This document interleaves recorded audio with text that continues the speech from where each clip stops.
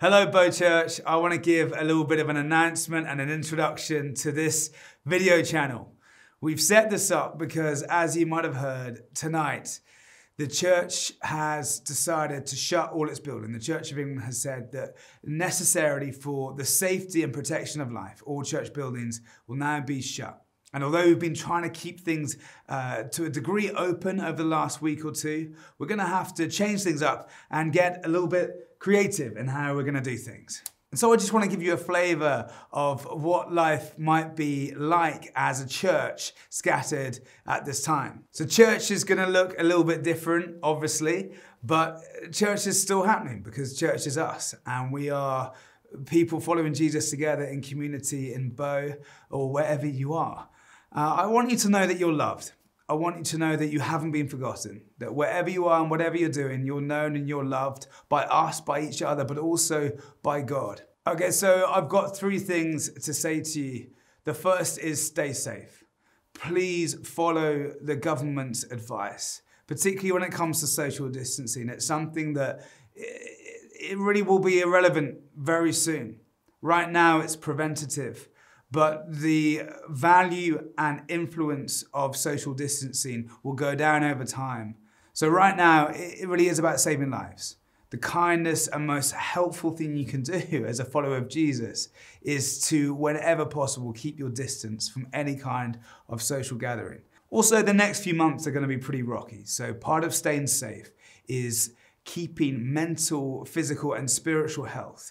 And so I'm going to encourage all of us to reach out to one another and to play our part in encouraging health and well-being wherever we can, particularly those of us that have to self-isolate. We're going to need each other more and more in the days and weeks ahead. If you're struggling, then as my friend Charlie Mackesy says, the bravest thing you can do is ask for help.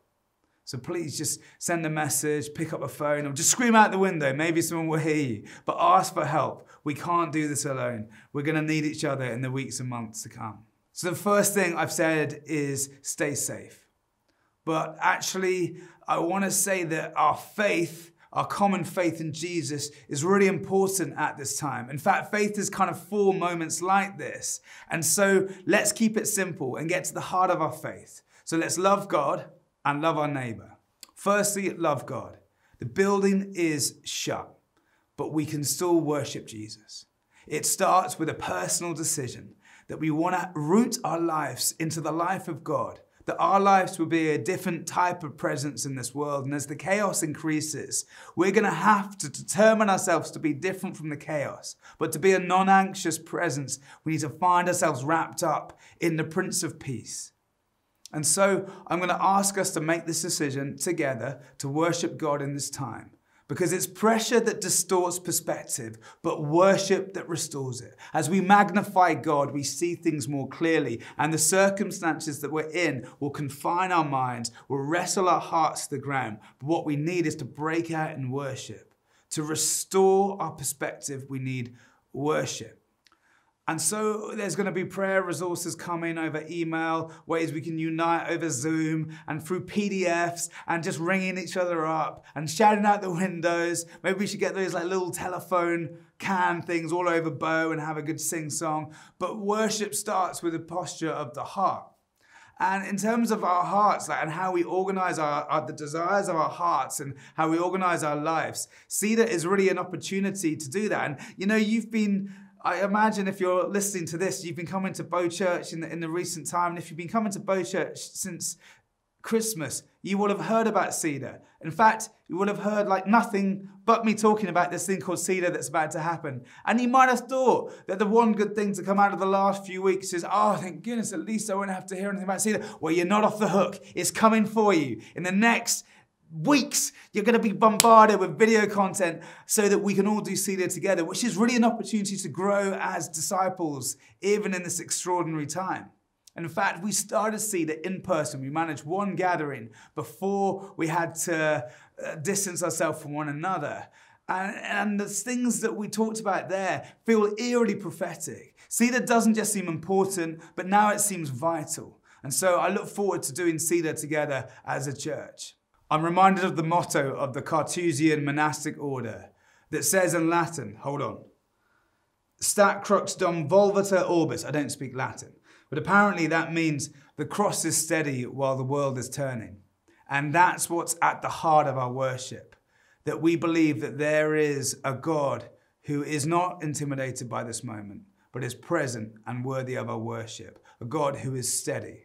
In the cross, we find a still place in which our perspective is restored. And secondly, love your neighbor. Now, if you're relatively healthy, what would be classed as low risk by the government's advice, maybe it's as simple as just literally knocking on your neighbor's door, maybe backing away, not running away because that's called, what's it called? Cherry knocking. Don't do that. But safely communicate with your neighbors, knock on the door. Maybe it's a little note through the letterbox saying, how can I help? If you feel you can help, maybe it's running errands or really just saying, hi, I just want to let you know that I care and I'm here if you want to chat on the phone. Practically love your neighbor, your actual neighbor, or maybe just someone close to you. Currently, as we're filming this, we're still trying to figure out how we're going to continue to do Food Bank. Who knows exactly how that's going to go, but it's likely we'll continue in some form being a distribution center of food. But how exactly we're going to do that, I'm not sure. So keep your ear to the ground for new information. But more than that, pray. Pray for a miracle, because people know us as a place where food is gathered and distributed for those that need it. We live in a borough that has the highest percentage of free school meals of anywhere else in the UK. The schools are shut. That means that children and families will not have enough food. So pray that we can use what we have, which is a known place, a structure of receiving and distributing food, that we can continue to do that in a safe way that blesses our parish. So love your neighbour, your actual neighbour. Pray and help with Food Bank when you can. And also, I want you to know that we've created an incredibly sophisticated spreadsheet, and we are making sure that every one of our church community and increasingly other people that we pick up and we get to know, that we're keeping records of, we're checking in of. And so you're hopefully going to receive calls and texts and emails, however you receive information from people in the church, just saying hi and making sure we're okay. And so that's what it is at the moment, what it means right now to love your neighbor. But loving God and loving your neighbor, they aren't going anywhere. We're just going to have to continue to adapt and to create new ways of doing that. And in the coming weeks and months, I think we're actually up for an adventure. Of course, this is going to be really hard. This isn't going to be an easy time. There will be tragedy. There will be frustration.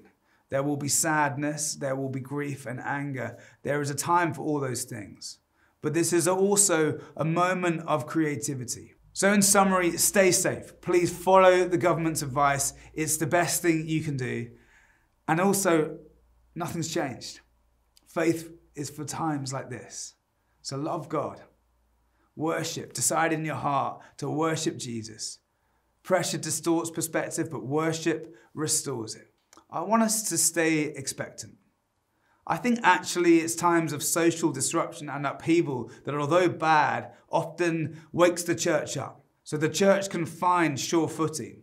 And let's be honest, the church actually hasn't been in a solid place in this country for a long time. But this is an opportunity for us to let the past be the past and to step into this present future with the tools that God has given us, with prayer, with love, with faith.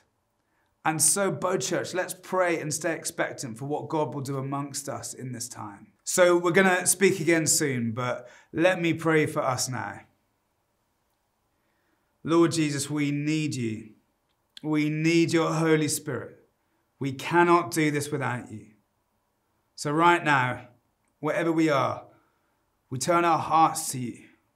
We want to know you in this time, to trust you in the chaos, to seek you for the future. Give us courage and imagination and kindness for those around us. And the blessing of God Almighty, the Father, the Son, and the Holy Spirit be among you and remain with you always. Amen.